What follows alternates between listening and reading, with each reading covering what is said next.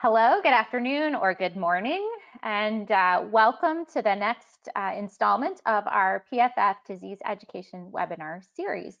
I am Amy Hajari-Case. I'm Senior Medical Advisor for Education and Awareness, and I am so glad that you are joining us for this, this wonderful talk that we're going to have. We will be talking about comprehensive care of pulmonary fibrosis, managing not just the pulmonary fibrosis, but other associated and some unassociated medical conditions. We use the term comorbidities. We have a guest speaker with us today, Dr. Ross Summer. We're so glad you're here. Thank you. I will introduce him in just a moment, but before getting started, just a little bit of housekeeping. If you will look at the control panel, it's probably on the right of your screen. You can look at the handouts tab. There's a little triangle there. And if you would like to download our slides today, you can do that at the handouts tab.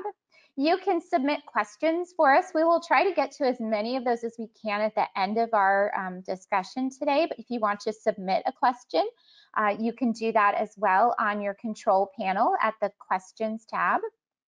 Or if you're having any technical difficulties, something along those lines, you can use the chat function that's there at the bottom. At the end of our talk, please stay just for a moment or two.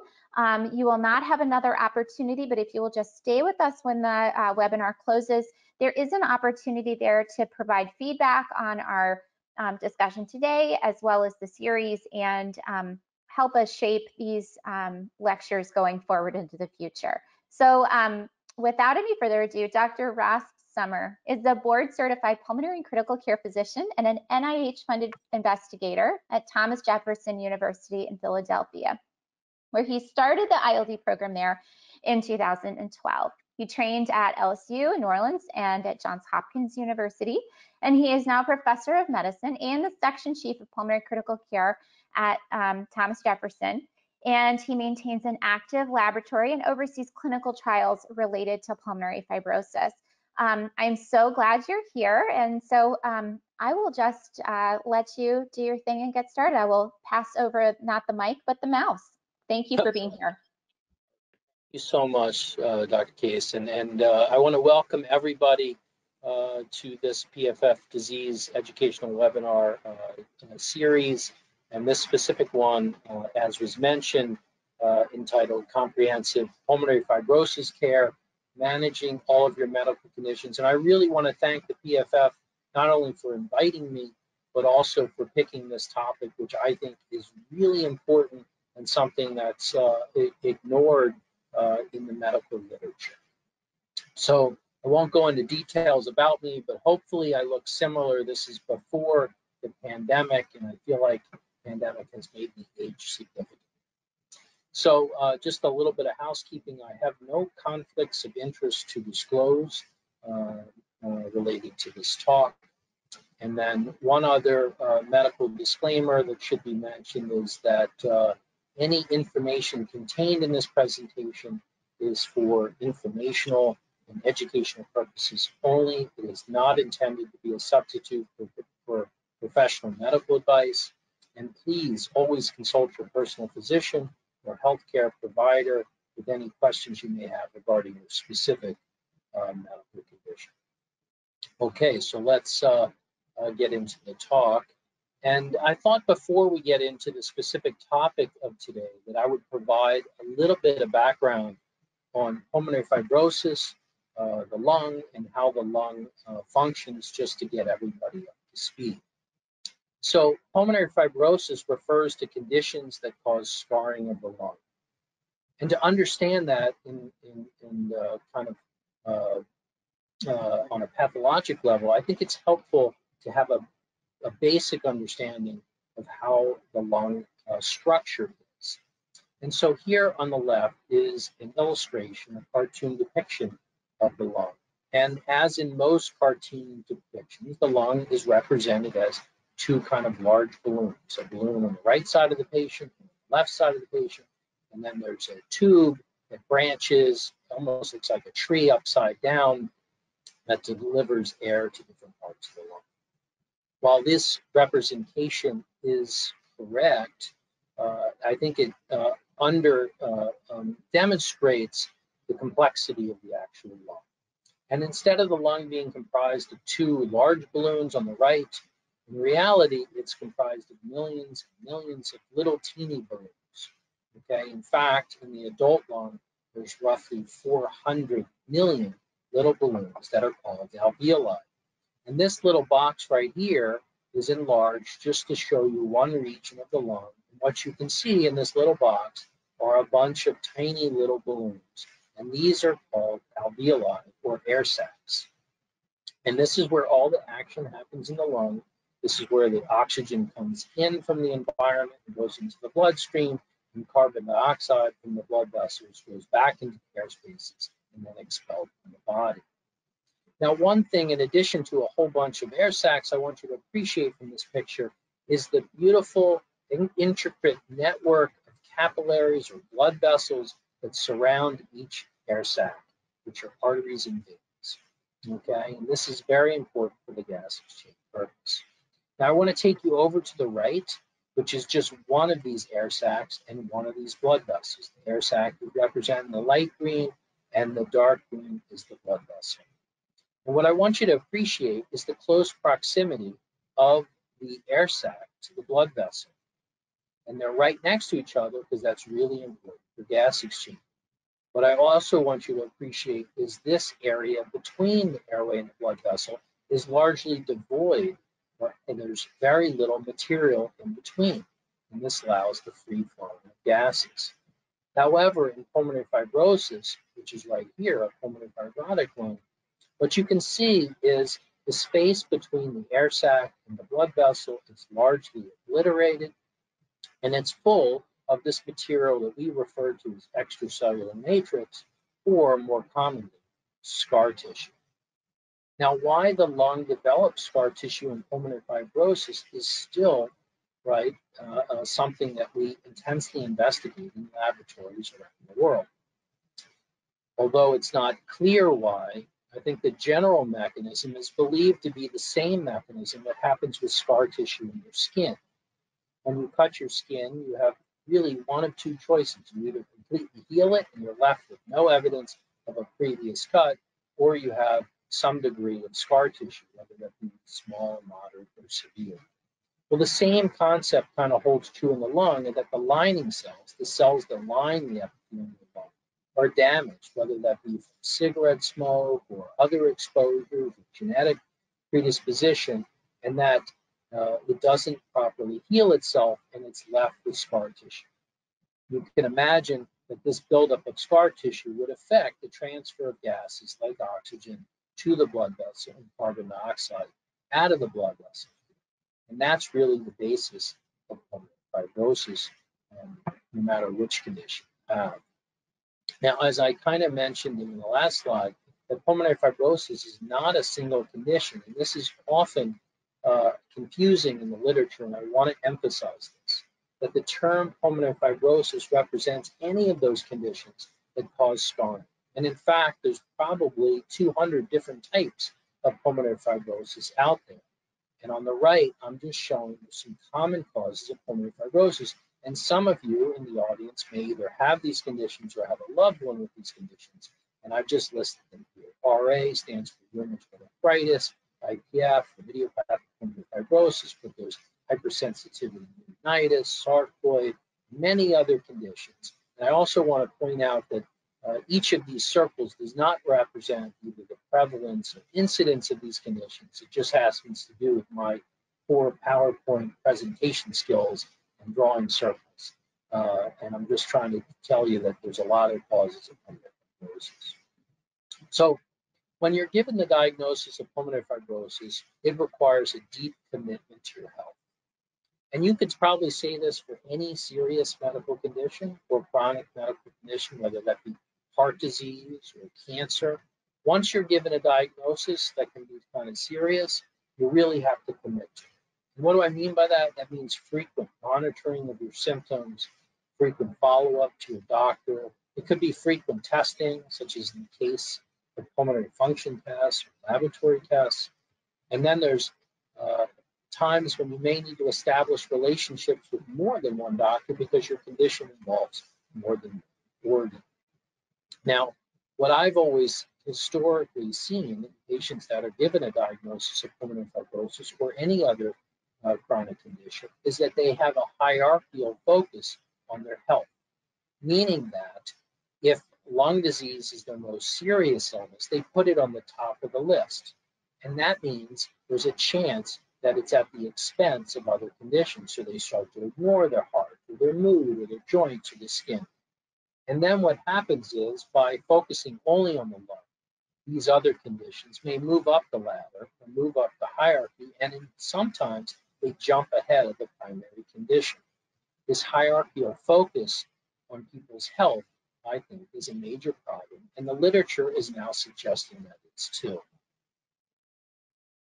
So here's a cartoon depiction of somebody with lung disease.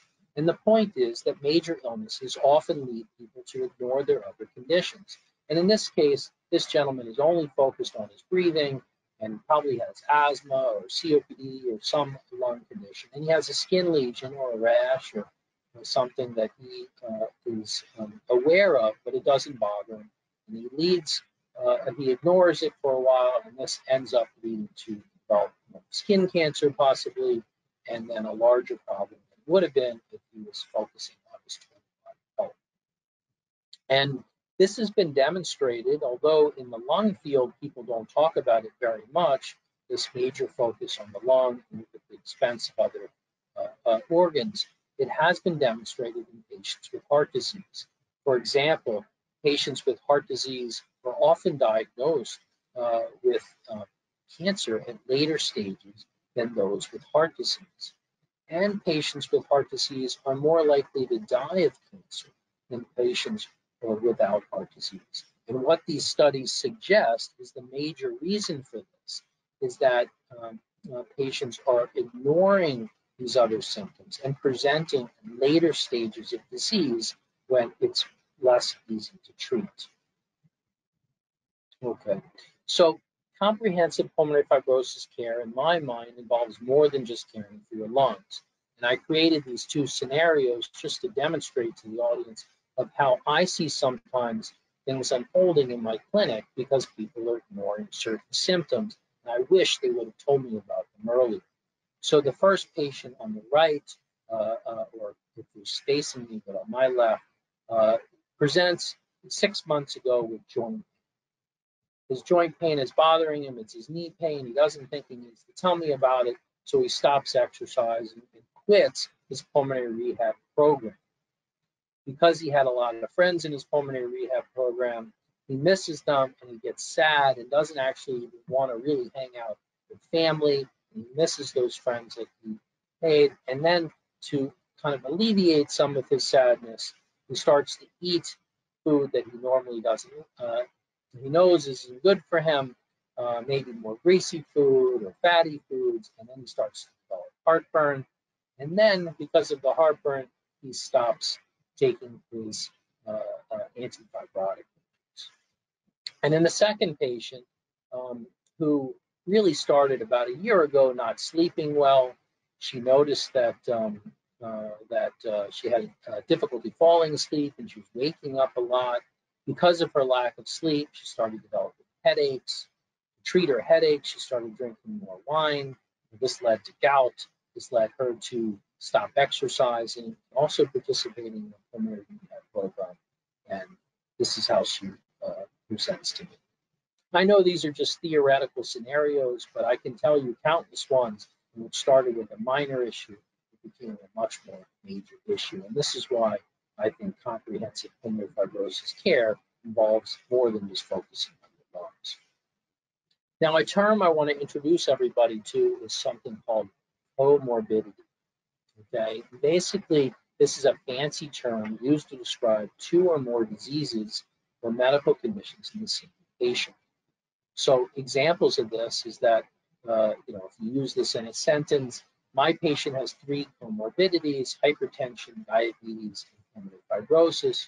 Or you could say, I have pulmonary fibrosis and my other comorbidities are joint disease and sleep apnea. Now, the only reason why I mention this term is that you could just call it other conditions, but if you're somebody who likes to follow the medical literature, it's helpful to know the terminology that's used, and us doctors, researchers talk about other conditions as comorbidities. So, do I know that patients with pulmonary fibrosis have comorbidities? Well, yes, over the last decade or so, we have a lot of evidence to suggest patients with pulmonary fibrosis have a lot of comorbidities for other problems. And this is just one example of a study. This is called the Empire Registry Study.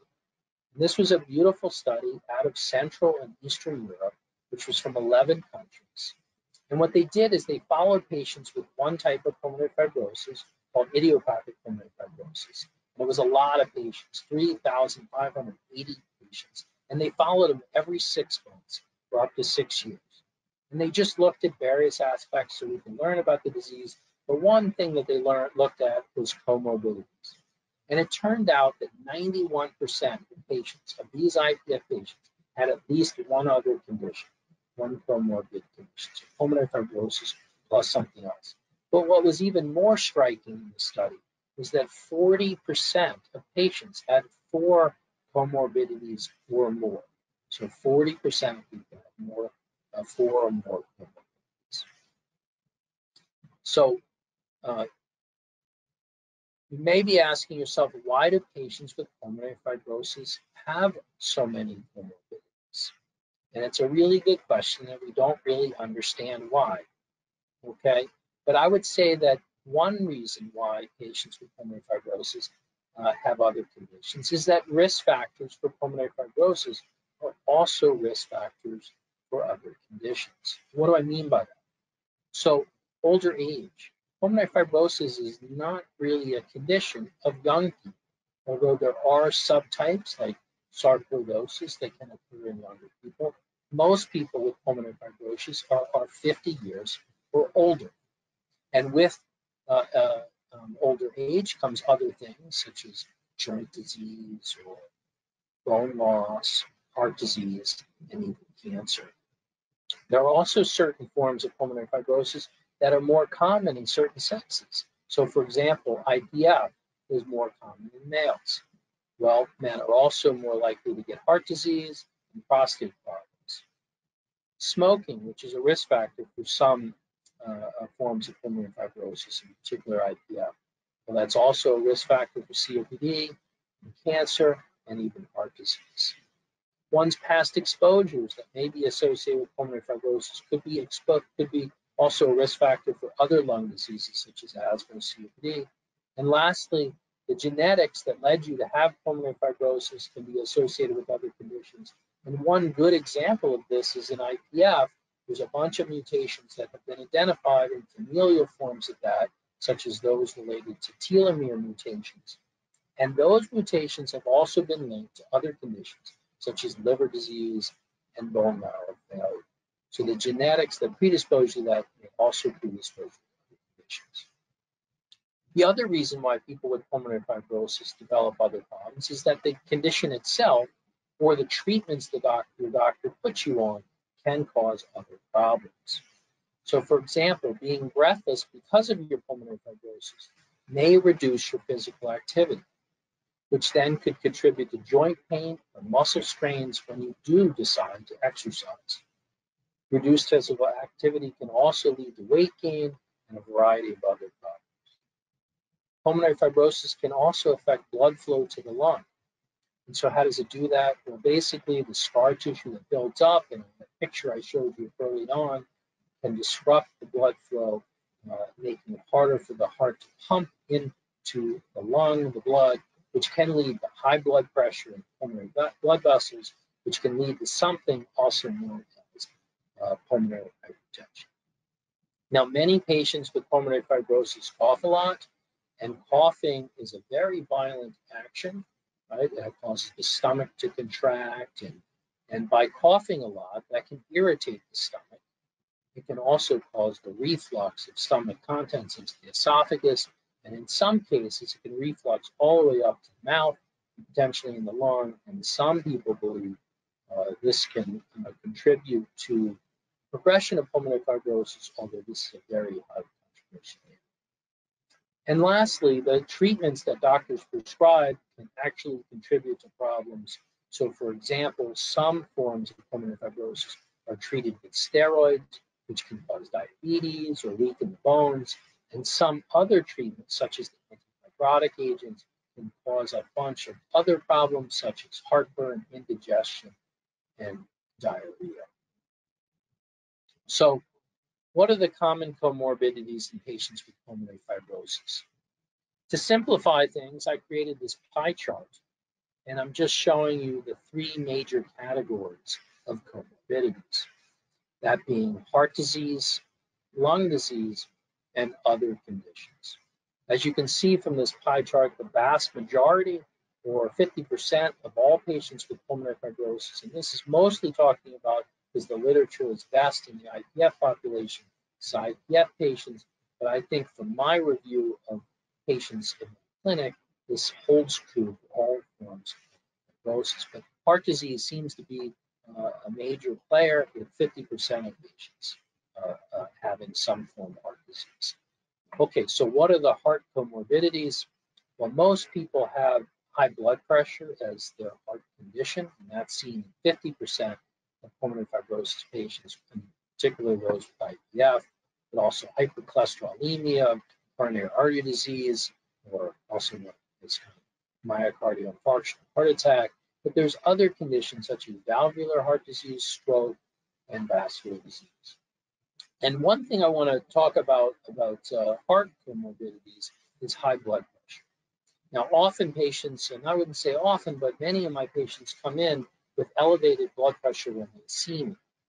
Most of my patients say that it's because I make them nervous, or my white coat, or something else, and that their blood pressure is fine at home. I'm okay with that, and I always ask them to please recheck their blood pressure at home. But if your blood pressure is elevated, it's a very important thing to focus on, because many people refer to high blood pressure as a silent killer because you have no symptoms from it. And as you may know, high blood pressure is associated with serious complications such as stroke and kidney disease. So blood pressure monitoring is very important in my patient population. In terms of lung comorbidities, various lung diseases seem to track in patients with pulmonary fibrosis. The overwhelming or the most common condition that in patients with pulmonary fibrosis is chronic obstructive pulmonary disease, which I'm going to give a little extra attention to on my next slide. Also asthma, just like it's in the rest of the population, 5% of the population has asthma. This is the same in patients with pulmonary fibrosis. And then pulmonary hypertension, which I briefly mentioned, I'll discuss. And let's not forget lung cancer, that patients with pulmonary fibrosis have a higher incidence, in particular, of lung cancer. So COPD. I want to give a little extra attention to this because it's the most common of the lung diseases that occur in patients with pulmonary fibrosis. And COPD, which stands for chronic obstructive pulmonary disease, is a breathing disorder in which the airway tubes are tight, making it hard to breathe. And the best way to think about COPD, in my mind, is think about breathing through a garden hose versus a straw. It's much easier to breathe through a garden hose than it is to breathe through a straw. Well, in COPD, the airway tubes get tight, and that's when often associated with smoking, where the muscles get tight around the airways, and it makes it hard to breathe. This condition is very common, as I mentioned, in patients with pulmonary fibrosis, and can cause significant breathlessness, meaning it can contribute to shortness of breath, which is also a symptom of pulmonary fibrosis. And it can be very hard to distinguish whether the symptoms are related to your COPD or your pulmonary fibrosis. And this is why monitoring your symptoms are very important, because the two conditions are treated very differently. So COPD is treated with medications that open the tubes or relax the airways, such as albuterol or bronchodilators. The second pulmonary condition I want to mention is pulmonary hypertension.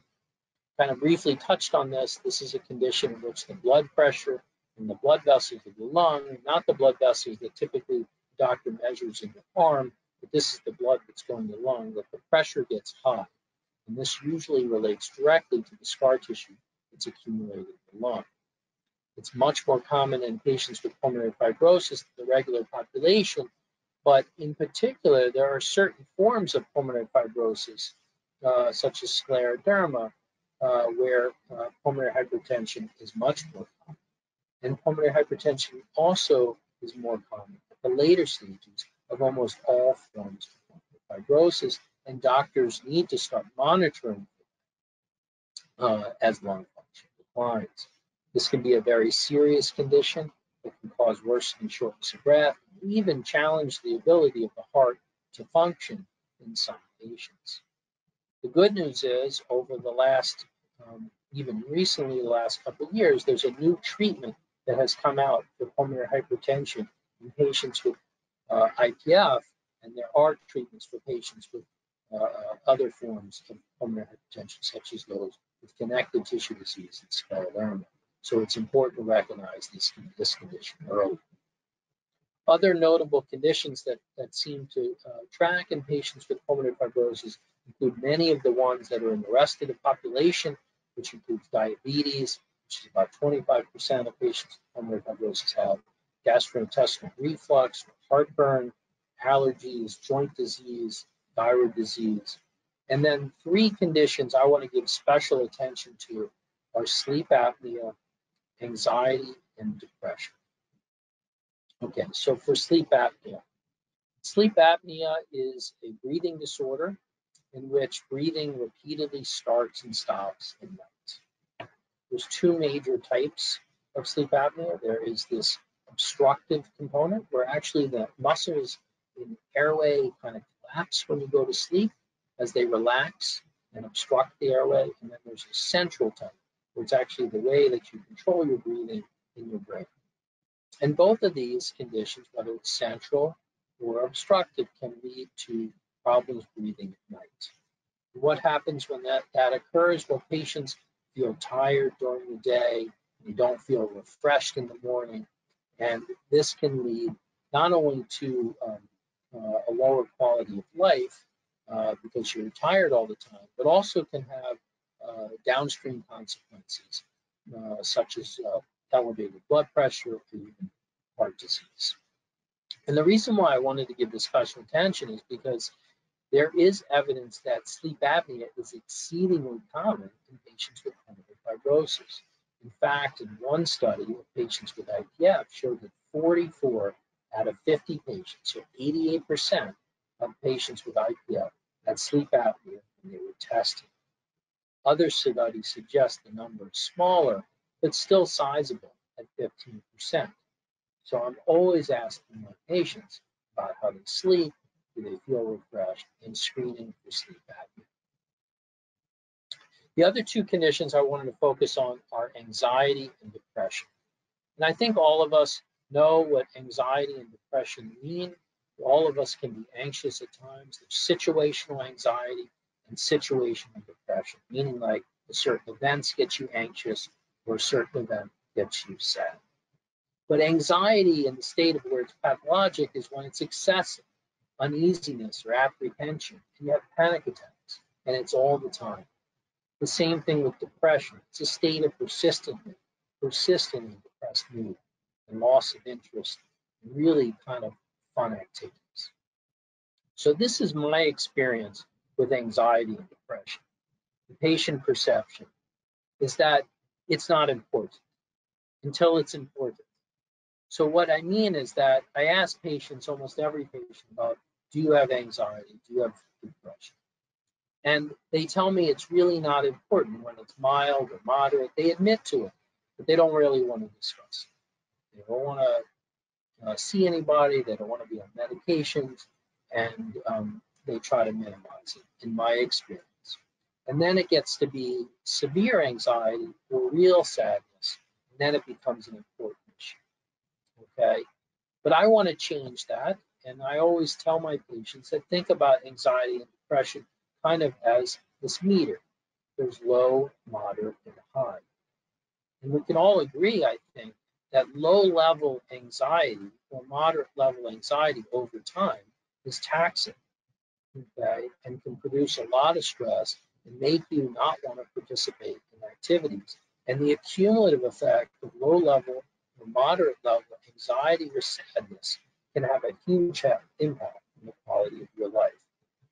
So I'm very focused on hearing what people who complain of low-level anxiety and how it's really impacting your life. So how can you determine if you have low-level anxiety, high-level anxiety, moderate level? Well, there's all kinds of scoring systems out there. And one of them I want to focus on is the Anxiety GAD-7 score.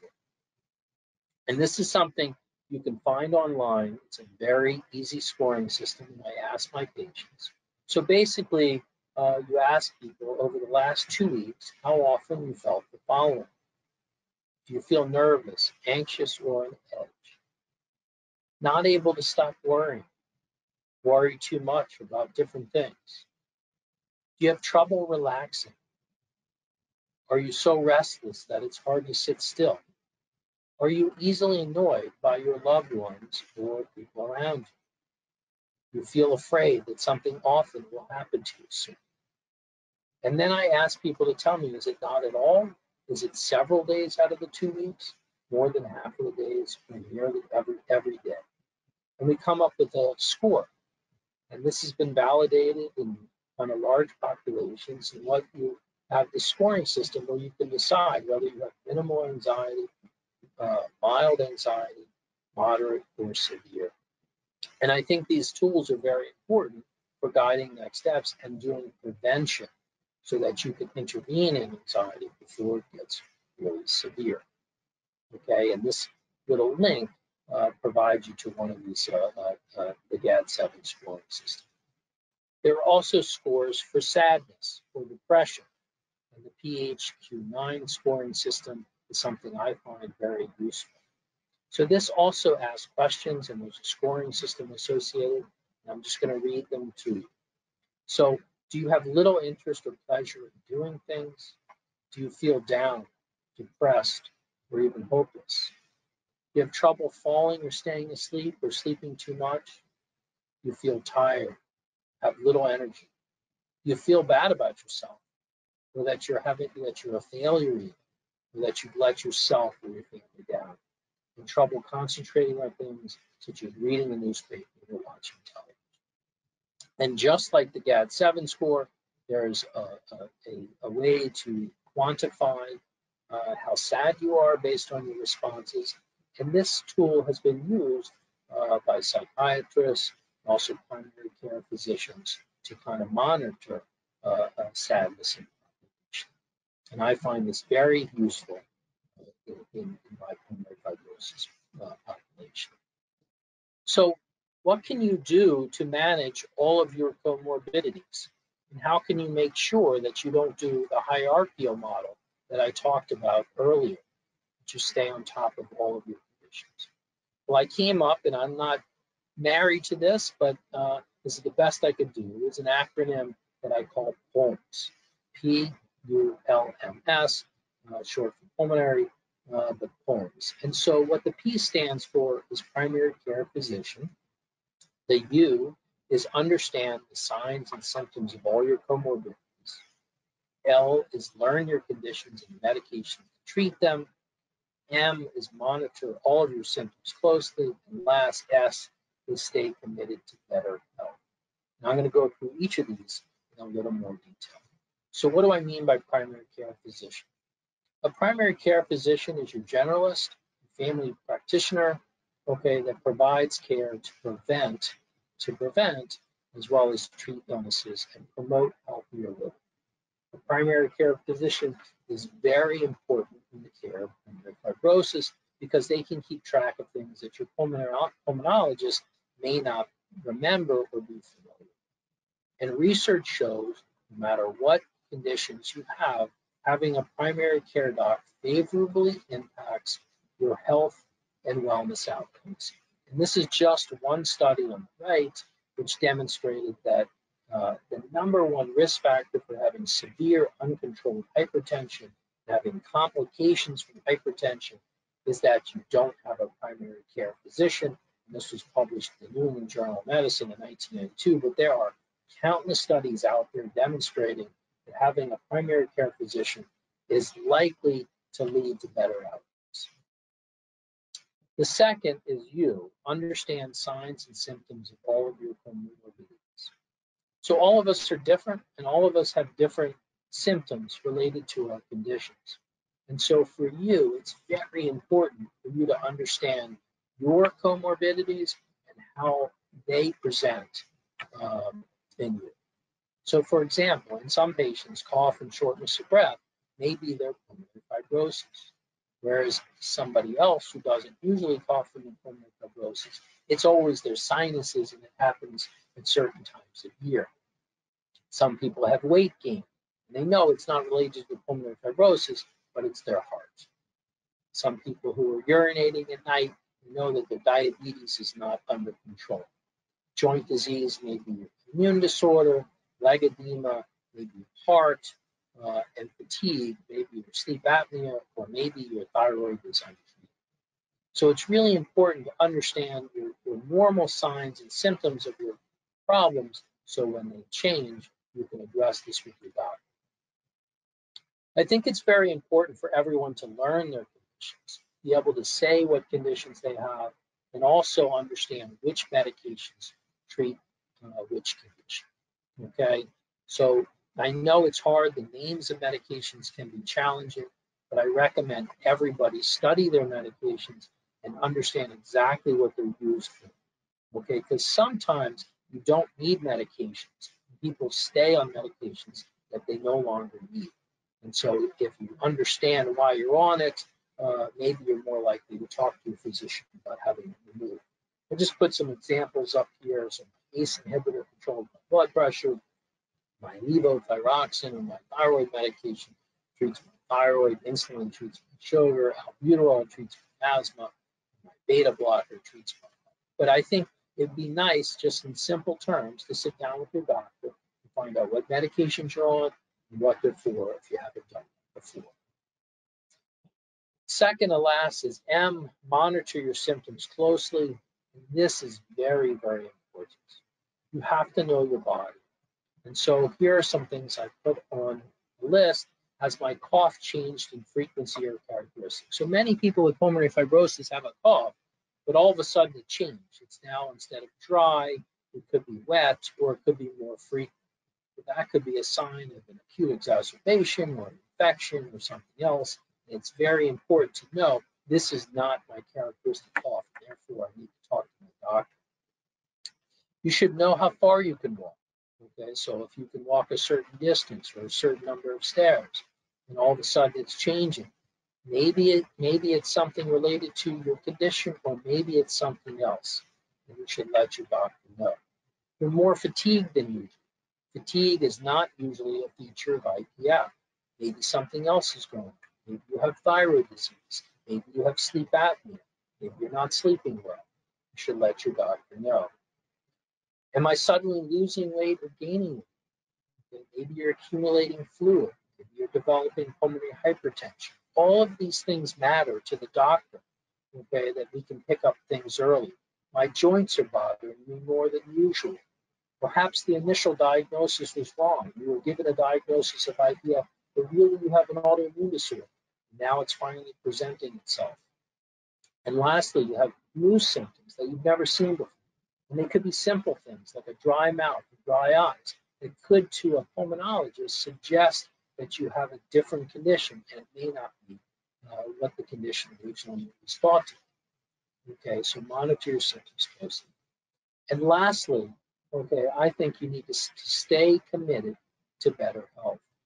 And one tool that I often show patients is called the wellness wheel. And everybody has a different emphasis on different parts of this wheel, so it may not be proportional in yours, but here's what the wellness wheel is. It's different aspects of total health. This could be spiritual, you could be religious or not religious, but you have some higher belief. Environmental, so Is your environment good? Do you feel safe? Do you feel supported? People listening and understanding what condition and what you're going through. Your physical health. Are you exercising? Are you taking care of yourself? Financial, which is the hardest to fix, but are you preparing for the future? Social. Do you have a good social circle? Are your friends coming over? Are you inviting people? Or going out to dinner with people?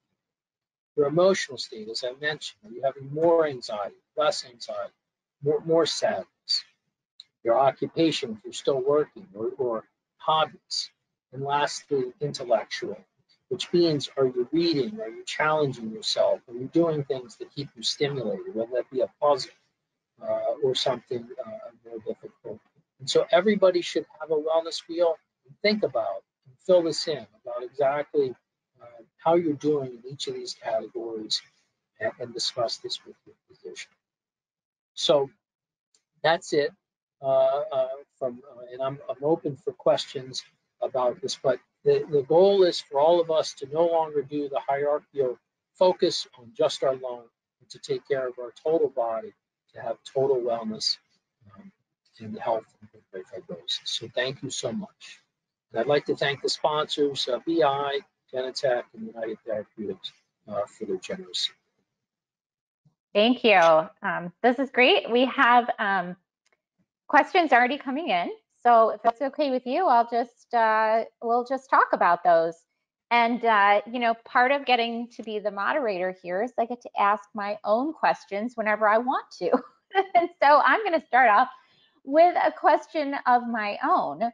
How do you talk to patients about, I love this thought about knowing what are the symptoms of your different medical problems, and understanding, you know, why you're taking different medications and the different pieces of that. I think I see not only my patients, but also my colleagues, that a new symptom that arises, a new concern that arises, is often attributed without a lot of thought to the pulmonary fibrosis.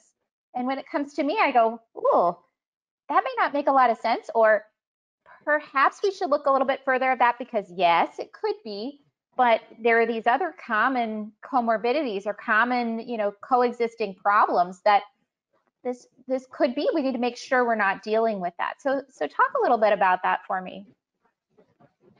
So one thing I'd say for patients who are listening right now is that you really have to be an advocate for yourself. You can love your doctor, and your doctor can be as caring and compassionate as they can be, but there's still a limited time you have with your doctor and care provider. So I would say that everybody has to be an advocate for themselves and really think about their symptoms. You also have to be a skeptic, okay? Because of the limited time, doctors hate to say it, but we can be wrong, okay? And so if a symptom persists and it's ongoing, I think you really need to kind of fight for your cause and make sure people do their due diligence and search for alternative explanations. I would say cough and shortness of breath are probably the only two things that I'm willing to accept as causes of pulmonary fibrosis. Everything else has to be explained by something, and everything in 2022 should be able to be attenuated, meaning lessened to some degree. So there has to be an explanation. It can't just be that's what it is and it's your pulmonary fibrosis. Either there's a treatment for that symptom, or we need to keep searching for the exact cause. But I find the same thing as you, that many of my patients have been told that a certain symptom is related to pulmonary fibrosis. And one of the big ones is fatigue. I feel like that most of my patients that are living with pulmonary fibrosis now are some autoimmune conditions that are really tracked with fatigue. But in IPF specifically, I don't really believe that fatigue, that condition alone is a common cause of fatigue.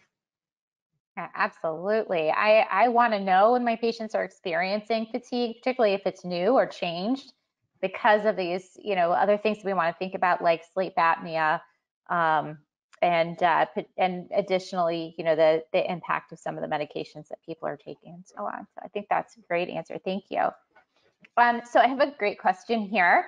It appears to be from a caregiver suggesting that, their loved one complains of some concerns kind of between visits. But then when they go to the doctor's appointment, when he says, how are you doing? He says, fine. Very short, simple, I'm good, all's fine. I'm guilty of that too. So what are we looking for when we're asking that question? And what sort of health information should a caregiver be looking for to maybe, if it's okay with their loved ones, to raise concerns about during those visits? Yeah, that's a great question, and I see this all the time, and particularly although I don't want to kind of single out a certain sex, but my experience is men tend to downplay their symptoms, maybe because they don't want to come to doctors or have to do additional testing. But I always get the truth from the spouse. And so I like to invite the spouse into the visit, or a friend or any kind of provider that knows the patient really well, and their input means a lot to me. I try to. I would say that as the provider, it may be something that you want to tease out at home, find out why they're minimizing symptoms when they get there. Is there a reason? Are they fearful? Because I do believe people are scared. So there's a lot of uncertainty in our field. We don't know what the progression is going to be sometimes. There's no trajectory, particularly in the early stages, and the less is more approach is often taken by many patients, meaning like, I don't know, it's not going to cause a problem. And so, teasing that out at home, maybe saying, look, we're trying to prevent things, and then also having a very close relationship, I think, with your doctor, where as the care provider with the patient's doctor saying that reaching out on your own and saying that's not true, they have more complaints than they mention. Yeah, that's great advice, and I know we have a lot of caregivers that tune in and listen. So I hope that they're paying attention. It's a really important relationship there. I have a question here about weight loss. It's something that that you didn't talk much about. It is, but it is certainly something that we see in our pulmonary fibrosis patients, and for different reasons. When you are seeing a patient who maybe they're not complaining, but they've started to lose weight, and you've noticed it, and maybe it's not intentional, right? Some of us are losing, some of our patients are losing weight to be healthier, fitter, transplant candidates, just, generally get to a healthy weight. There are others who maybe are getting to a healthier weight, unfortunately, in particular, maybe a wrong way and not trying. So what goes through your mind when you're seeing somebody that's experiencing that? Great question. So weight is an important kind of marker. Weight gain and weight loss are important markers for physicians. So weight gain could be from overeating and too much calories in, not enough exercise, or it could be a condition such as fluid accumulation from problems with the heart. Okay, so any change in the weight in the up direction is a concern, and the same is true for any decline in weight. Even if patients tell me that they're doing it intentionally, I want to understand how they're doing it, because I've always tried to lose weight and I can never do it. So, and it's really difficult to lose weight. So, is it true? Is your calorie counts really going down, or is your exercise really going up to legitimately do that? Okay, and if so, that's fine. If not, then I need to investigate. And my number one culprit is always patients that are on antifibrotics or on just a host of medications is, are the medications causing it? Which means that, you know, and is appetite down? Is it, are they having diarrhea? Are they having GI symptoms? But even in patients that really don't complain of a lot of GI symptoms, I have had medication holidays and then people have gained weight. So some of these medications can affect absorption of calories through the GI system, or could just lead to some anorexia, meaning like you're not that hungry. Your typical foods, they're eating less, but it's really the medications. It's not because they're following a better diet. Okay, and often family members, again, or care providers tell me this about patients. So I look at medications, and then you have to look at for other things. Okay, so you know, there are hormone issues. So even the thyroid, you can lead to actually weight loss, although it's classically associated with weight gain. You can lose weight because it also can decrease appetite. And then more serious things, obviously, like cancer and things like that, can be associated with weight loss. So weight gain, weight loss are very important markers, just like breathlessness, feeling shortness, more shortness of breath, or worsening cough. All these things are taken seriously, should be investigated and explained. And when you leave the clinic, you should have an understanding of kind of why you're gaining weight or losing weight. That's a fantastic answer. I think it's so important to understand that and not assume that it's just disease related.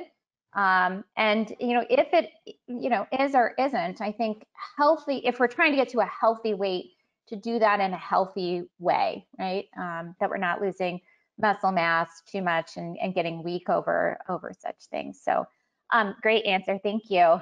I do have a question here about screening patients with pulmonary fibrosis for lung cancer, which is one of the common comorbidities that we deal with.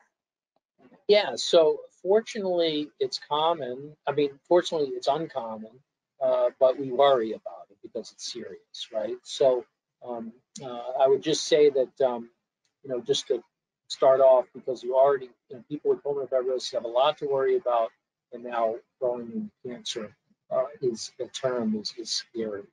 But I think it's best to talk to your doctor about that. We have an approach here at Thomas Jefferson where we do the same screening as you would for the regular high-risk population, which is smokers that have smoked a certain amount, either 20 or 30 packers, depending on the guidelines that you go by. But patients with pulmonary fibrosis in the ILD clinic at Thomas Jefferson, we know that patients with pulmonary fibrosis, even if you weren't a heavy smoker, have a higher risk of lung cancer than the regular population. And so we still do screening. Now, in the old days, we used to do PET scans all the time to monitor disease. We don't do that anymore. So we typically do it every 2 years, but there's not really a lot of data to support what we're doing. And we're hopeful that guidelines will soon provide better recommendations. But our approach is that we do it every couple of years, where we do a PET scan screen for lung cancer. That actually mirrors my practice as well in general for those people who don't have, lung cancer screening indication just by other risk factors. So that's a good thing for people to know and think about as they're seeing their physicians and thinking about their care. Okay, this is a great. Go ahead. One thing to say about the screening that because insurance companies do not really love the idea of screening in patients that don't have risk factors, and there's not really enough understanding of pulmonary fibrosis at the insurance companies. We often just do it to monitor disease, pulmonary fibrosis, and don't say it's lung cancer screening in the patients that were not smokers. Yes, that is correct. And it serves a dual purpose, and that's okay. This is a great question I have from an attendee here that is looking for a new primary care physician and some suggestions for somebody who has pulmonary fibrosis, maybe even familial pulmonary fibrosis in this particular asker's case, who's looking for a new primary care doctor? What would you recommend that person be looking for, be asking about, so on? So great question. And primary care physicians are like precious gems.